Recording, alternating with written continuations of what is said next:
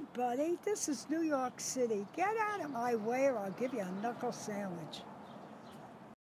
Hi Lorraine, my name's Michael. I have been single for a very long time and I'd really like you to give me some advice on how to snag a man. Hi, Michael.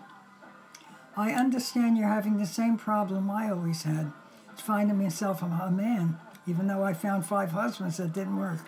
Anyway, I got 2 answers for you. You can do one or 2 things.